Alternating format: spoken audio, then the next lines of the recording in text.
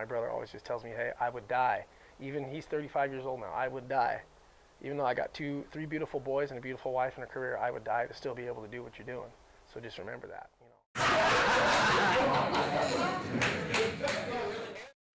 Boring. I hate getting up at 11 o'clock and sitting in my house till 3 in the afternoon every day, and I'm over that. I need to be doing something. Like working.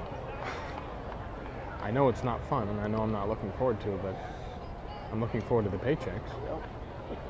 And then also talks to Edgar Martinez and shows Edgar on the machine. You know, the machine throws the tennis balls at 150. He'd be there. You track him. He always has a weight on his bat, right? Yeah.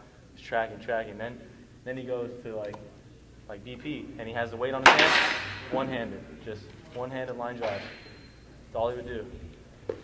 You were, yeah. All right, you'll probably get a good ovation going out of here. Yeah. So make sure that you appreciate the people. Let them know. Tip your cap. You did a great job. Hey, it's awesome. If you can keep doing that, won't be here long. Just keep doing that, okay? Good job. Hey, don't wet yourself, okay? Watch yourself.